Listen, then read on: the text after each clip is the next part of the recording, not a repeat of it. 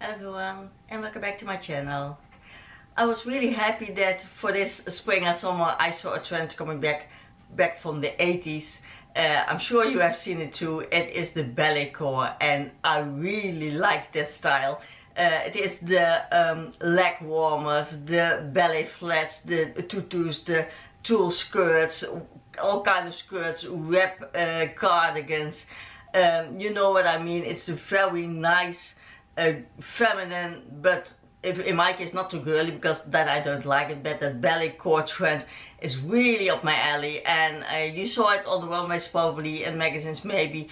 Urban Outfitters had some items on that, even Zara I saw, so you must have seen it anywhere, and I really liked it. I always keep most of my clothing, most of my shoes, so I still have my ballet style clothing and shoes from the 80s, and I can now repurpose them, and I'm very happy because I like that style a lot, especially because now, well, back then also, but now also it is combined a bit with the grunge style that was in that same era, so that makes it that it's not too girly, not too sweet, not too pink. I don't really like that, but in a feminine style I like that very much. So we'll start this video with part 1 of the balletcore outfit. We're gonna start with a skirt in this one, and then we have 1 or I think even 2 more videos for this outfit, so that you can again get a whole outfit like we did in the last few videos where we made the business casual outfit. And I hope you like that one too. This one will be quite different, but still really in my the way that I like to wear my clothing, the style that I like. And of course, where you can switch it up, you can use the pattern for a totally different style, because that is what we do here on my channel. We have a basic pattern that we switch up, and even with a different fabric you get a different style. So I hope you like this one. I show you what we're gonna make. And these are the pictures that I saw on the website of Urban Outfitters. I really like that ballet style look. In the left picture you see with the leg warmers and the ballet flats and the loose skirts normally, and the shorter vests and blouses and tops. I really like that look. It's really nostalgic to me from the 80s. And that skirt in the middle is the one we're gonna make. It's more the grunge-like style of the ballet style, more like Madonna in the 80s. And I think it's a really nice skirt. I made a close-up of it. It is a stretchy skirt, a jersey skirt with no closure, no zipper or something. And it has layers with lace overlays that are diagonal, and I really like that look. It looks very nice. We're also gonna make a top to it, a blouse to wear over a tank top or something, just as an over part, like the ballet style has. It has those lighter vests and cardigans to wear, and also the more sheer blouses to leave open or to wear over a tank top. So that's the one that we're gonna make in the next video. This one will be the skirt, and I will show you how we'll make it. We'll make it in parts, and as I said, it has no closure, no zipper or something. It's just parts of the jersey combined with the ruffles of the lace, and I think it gives a very nice look. So instead of showing you the pattern, I will just show you here in a smaller format, because I don't think I can really clearly show you when I have the whole wheel size pattern. So you can use your basic pattern for a skirt that we normally use for a skirt. I will leave the link where you can make that pattern down below in the description box and here in the corner. But you can also just measure it on yourself, because we use a jersey fabric, and that means that we don't really need that pattern. What you can do is measure your waistline and divide that by 2, and measure your hip width, and make sure that you measure that on your hip height. So measure, if you don't know how to measure yourself, I also have a video how to do that. I will also link that down below and here in the corner, how to do that, because you need to measure your hip width at your hip height. and you can see there what your hip height is. So then you measure your hip width and also divide it by 2. And what we do is we make these parts out of the viscose jersey that I have here, and then we make onto that the ruffles out of lace. And this top part that we make, I'll make double, because that won't have an overlay of the lace. So I want that doubled up because the viscose jersey is rather thin. So we just make a double piece, and when you sew here on the top casing, you can put some elastic in. And you can just, when you use a viscose jersey, you can just use your measurements. You will get in, because I already tried it in the former video where we made the business casual skirt. When you have your waist not more than 30 centimeters less than your hip width, you certainly can get in, because that is my measurements, and I didn't have a problem, because of course this is way smaller than your hip width, but that won't be a problem. It will stretch out, so that's why we make a casing here to put elastic in.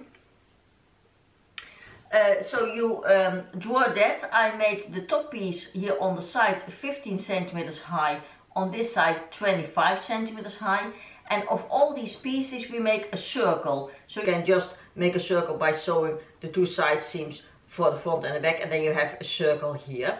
Then you have the next part that is 10 centimeters on this side, 30 centimeters on this side, and same, you make a circle of the front and that back, so you don't put them together already. This one, again 30 centimeters here, 10 centimeters here, again a circle, and this part is the lace part. So I just draw that, because just then you can see the length, because my skirt now with these measurements will be 90 centimeters long, because I will make my ruffles of the lace 25 centimeters. So here will be one, here will be one, and then this is the bottom one. So if you want a longer skirt or a shorter skirt, just change these measurements the way you like. You can also make the top a little bit higher, but I don't like my ruffles to be too high on my hips. So that's what we're gonna cut out. This of the jersey for the front and for the back. This one then is only the lace, but I'll tell you later for the lace. That will be just very simple. It's just a bit depending on how much you want the ruffles gathered, how long you make the circle of the ruffles. I think I will just use the width of my fabric, that is 150 centimeters. I don't want too much gathering here, because then it gets a little bit too bulky. So I'll make mine 25 centimeters, 25 centimeters, 25 centimeters. And I'm still debating if I want here the double ruffle as in the inspiration pictures. They had a longer one and a shorter one on top. Maybe I will do that. Maybe it won't look nice on me, and just have to see what will look nice. So that's what we are going to make. And you can cut that out of your fabric now. So for the fabrics, I have a black viscose jersey that is rather thin.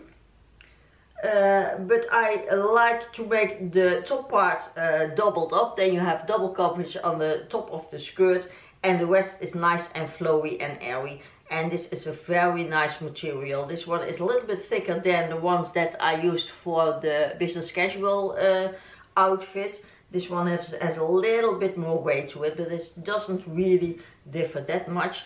And then I have a black lace that is not too open, not too wild. I don't know if you can see. Yeah, you can see it. It has a little bit of flowers or something. So we're gonna use these fabrics. And then this is what it should look like. The 1, 2, 3 parts. The top part, middle part, the bottom part, and that last part is the lace part. So you don't need that as a pattern. And I cut them all out of my jersey. And what I did here for the top part, because I want this doubled up, I doubled my fabric. Of course it was already doubled, because you always cut front and back pieces. But I also fold it under so that I have 2 parts together. I hope you can see it. I'll put it a little bit down. You see here, I have here is the top part of the pattern. And then I have here the inside. I made it here a bit higher because I want to make a casing here for my elastic. So I added here 2 centimeters to the top of my pattern. And then of course for the inside part also 2 centimeters, and then the rest. So I just folded this double, and then I have 2 parts of this pattern that is doubled up. So this is the top part. I marked it once. Make sure you mark your patterns that you know which one is which. And I also marked what the grain is, because this has a shifted seam like this, so that you don't accidentally put your pattern like this on your fabric, because this is the horizontal, so this is your grain. So mark all your pattern pieces with the grain, that you're sure you put them on the right angle on your fabric. So this is the middle part, part number 2, and this is part number 3. And of course here you cut your seam allowance, as I always do for my jersey fabrics. I don't cut the seam allowance onto my side seams because the fabric is very stretchy, so you get a negative ease, and I normally just get a really perfect fit when I just cut without seam allowance. But try what works best for you. I will say just make notes what kind of fabric you have. If you just need not to cut seam allowance or less seam allowance, or got less, more than no seam allowance, try what is best for you. I always cut without seam allowance, and when you try it on, you can see if you have to take it in more. Usually you don't have too little fabric, because your stretch is normally rather a lot, and it's a bit depending on what kind of fabric you have, how much stretch the fabric has, how much you have to take it in compared to the normal fabrics. So I don't have a separate pattern for stretchy fabrics, because it's still depending on the fabric. But you have those 3 parts, and then we have to add our lace. And the top part is the part that has double lace.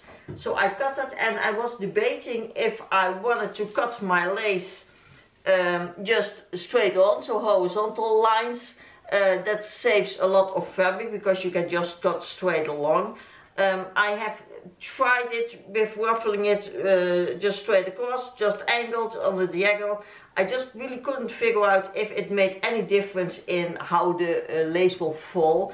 But I decided to cut my lace in the same angle as my jersey fabric. So also this is the grain, and you see the lace is not straight across, but on an angle.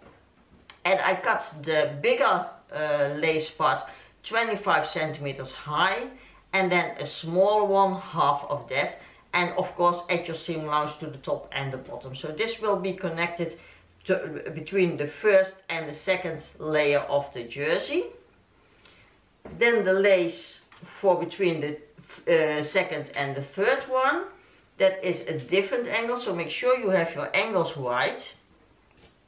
And also I cut this on that same angle as the bottom of the pattern is. And I cut this, the width of my fabric, that is 1 meter 50. That is the normal size, width size of the fabrics in my country. So that is I think a bit more than 1.5 times the distance that I have. I don't like to have too much ruffling here, because that gives a bit too much volume, but I like some. So I normally like about 1.5 times the length that you have. That's what I do now, so I hope that will be okay. If you like more ruffles, you can do 2 times, but usually it's a bit too much, I think. But just try on a piece of lace and ruffle it in and see how that falls, what you prefer for that. So I did around 1.5 times the length of the seam. And then the last piece of lace is the bottom of the skirt, so it will be underneath the third part. And again I cut that on an angle like this. So these are the parts that we have. Now what we're going to do is we're going to make circles out of all the separate pieces. So the jersey parts, the 3 parts, we sew the side seams, the side seams, the side seams, and same for the lace parts. So I placed my cutting mat underneath because the black on the dark table is not visible, I know it's not dirty. I heard on YouTube in a video that you could clean this cutting mat with alcohol, and I did that and it turned out like this. So it looks really ugly, but yeah, I can't help it. So make sure you label all your pieces 1, 2, 3 as I did here in my drawing, that you are sure which one is which. And I also labeled up and down what is the top part and what is the bottom of that section, because you can get disturbed very easily. So we're going to start with the top part, part number 1. And as I said, I cut it like this so that I have 2 layers, so that I can line it like that. And we're going to sew them now in a circle, the front and back together. So you place the pieces right sides together like you normally would. And then you sew the side seams, and you sew them opened up like this, because otherwise your casing that you want here in the middle, say the middle of the outer fabric and the lining, must be open. So we sew now the side seams, then you flip it back doubled up like this, also for the back. And then you can just here top stitch the width that you measured for your elastic, top stitch that all around, and then you have your casing. Of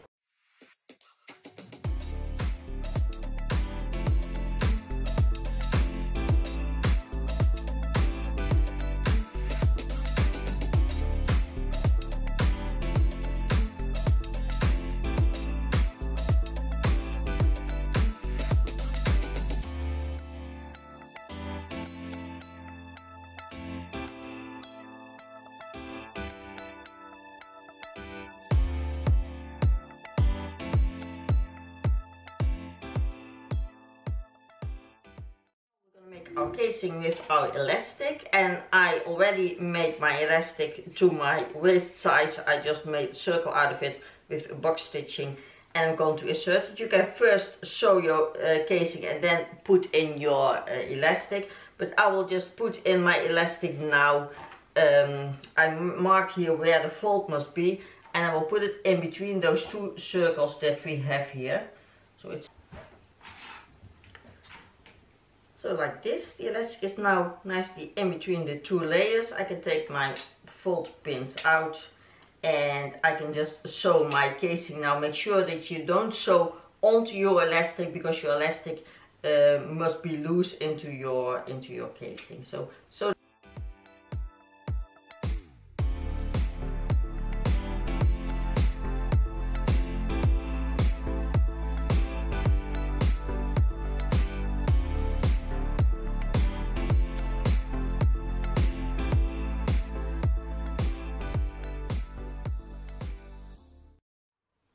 elastic nicely in, nice and stretchy. Now we are going to hem all our lace parts. So I hemmed the first layer of my lace, and what I noticed is I already have rather stiff lace.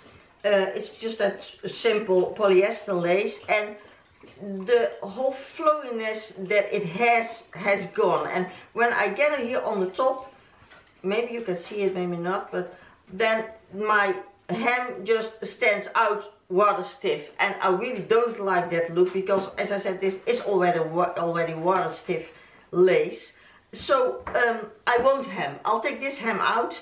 I won't hem all the lace pieces, because I don't want that. I want to have as much as flowiness as I can with all these layers, because it will be a lot of layers on top of each other. And when this part is stiff, I think that really doesn't look nice. And as I said, this won't fray. If you have the knitted or crocheted lace out of yarn that is very soft, I like that more, but I couldn't find it. It's very soft. You need to hem that, because that will unravel. That won't just stay put like this one, but this one won't unravel or won't fray, so you can certainly get away without hemming. I just liked when it was more finished, but when you cut it nicely straight, you can just leave it like this unhemmed. And then what I will do is, I made my first layer in 2 pieces. I'm not sure if that will look nice, but I'm just going to try. And for all the other lace parts, we're going to make a basting stitch here on the top of the layers. I think I will do 2 parts, 2 basting stitches, because when you gather them, you get a more nicely straight on gather. And then you can sew it together in between those 2 basting stitches. That normally gives the most neat look to do. You can also just do 1 basting stitch and then sew them together below that, just whatever you prefer.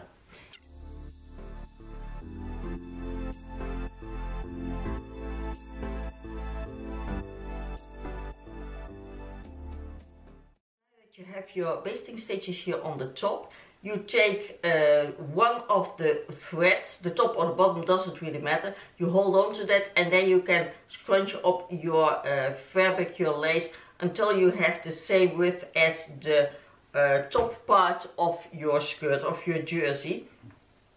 I pinned the 2 layers together because I'm going to treat them as one. I'm not going to put the lace in between. This is just now 1 fabric. And then you put the lace on top of that, right sides together. So you just flip it over and put the jersey in between. And then you will pin the lace all around and make sure that you have those layers of the jersey nicely pinned together. You pin your lace in between the 2 basting stitches onto your jersey, and make sure you nicely distribute all the gatherings, that you don't have like now here. This is a rather flat and these had a lot of gatherings. Make sure it's nicely all around distributed. You can already sew the second part of jersey on top of that, but I like to do it in 2 rows to make sure that all my gatherings are nicely finished and attached to this part, and then on top of that I will put the second layer of the jersey. So I will come back for that. First we're gonna sew that on. And to make sure that I have all my angles right, I all the time have my drawing on hand next to me to see that this has to be like that, that has to be like that, because sometimes you get confused with all these layers. So make sure that you have your angles right.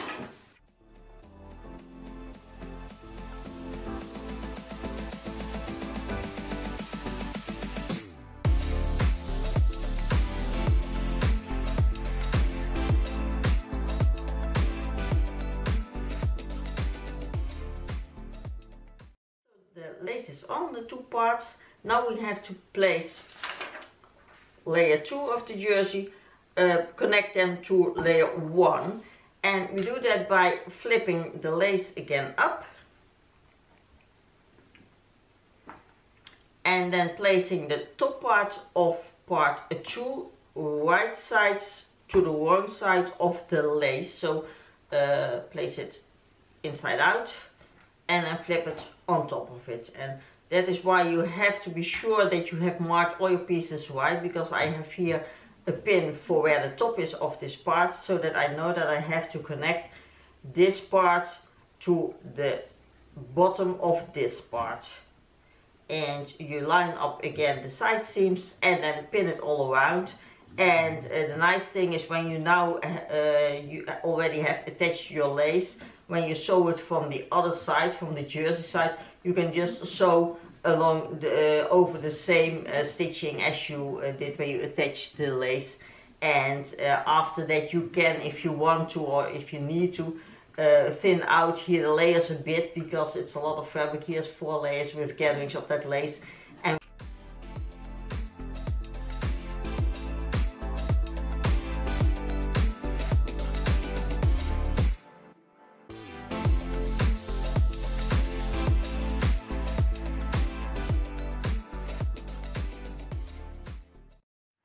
so now we go to our next layer of lace that has to go here underneath. And again, 2 rows of basting stitch, gather it in, and then same as with the former layer, flip your lace around your jersey circle, match up the side seams and pin that around and sew that around, same as the former layer.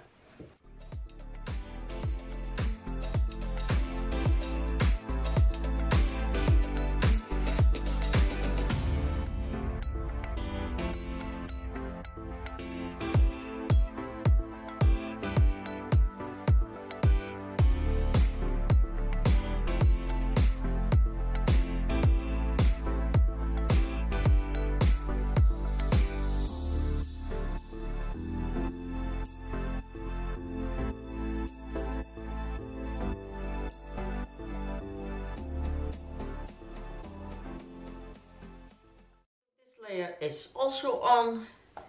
And the only thing is the last piece of lace here on the bottom, and then your skirt's already done. But what I saw when I laid it down now after this, sorry, after this layer is also connected, you hardly see the jersey part underneath it, because you see where this lace ends, the next already starts, and you will get the same here on the bottom.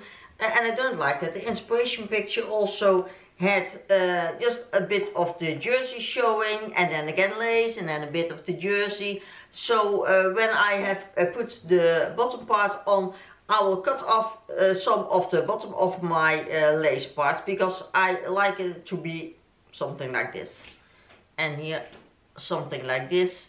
Then it is more like the inspiration picture. You see that there is the jersey underneath, and I like that more than when it is all covered with all that lace. I don't like this look, so I will just finish that first, and then I will see how to cut off these pieces of lace. It's quite a bit. It's about, I think, 6-7 centimeters that I have to cut off, but I think then it looks really more nice, because then you can see all those layers. So again, make the basting stitch on the top of your bottom lace if you haven't done already. Gather it and sew it here on the bottom of your skirt, and then you are done.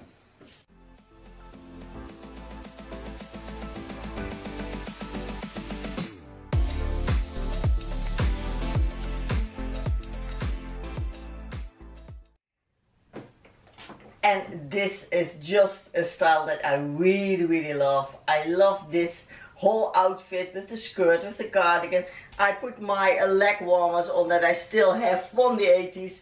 My ballet flats that I have with ties around the ankle. I also have different colors of the same shoes. And I'm really happy that this style is back, because I love this so much. I took off the second ruffle here because it was way too much bulk here. So I just have that single one. This is also a single one, and I cut them a little bit short because it ended almost where the next lace ruffle started, and I didn't like it. I wanted the jersey to be visible too, because then you have more of that overlay, the layering of the pieces, and you see the different fabrics. I like that more, and I think this is just a very nice skirt. Of course, you can also make it out of a different fabric. As I always say, you have a totally different outcome. For example, when you make this out of a floral fabric, you get a nice cottage core skirt, or out of an eyelet cotton in white or in soft pink. It's also very nice. It's a total different vibe, but it's a very nice pattern to use and reuse with different fabrics. But this one is really my favorite. And that is why I will make in this trend also 2 other pieces. We'll make another web cardigan, and also we'll make a blouse, or more a blouse to put over, more a softer, well, not really jacket, but a very thin blouse that you can put over a tank top or something, in the same style as this is, and also with, of course, the colors matching. But I hope you like this style too. If not, just take another fabric and you have another different style. Thank you so much for watching, and I'll see you again next time. Bye.